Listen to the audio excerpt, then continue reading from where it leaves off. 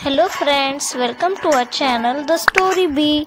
Today's story is The Eyes Have It by Ruskin. So let's get started with the story. Once a day, a blind boy was traveling in a train up to Dehra. Then a girl got in. As the boy was blind, he can't see the girl's face, but he knows that she wore slippers by the sound they made. She sits near him. They start talking about Mussoorie, where the man was going to live. The girl says, "I love hills, especially in October." The boy replies, "Yes, the hills are covered with dahlias.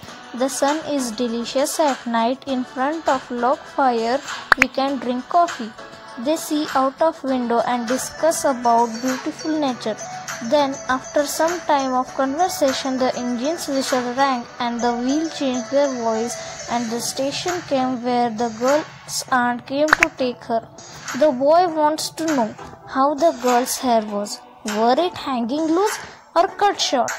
The girl said goodbye and left before the boy asked her about her hair.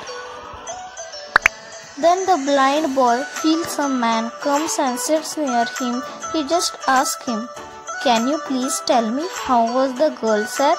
The man replies, "I have not observed her hair, but her eyes were very beautiful, but of no use, as she was blind."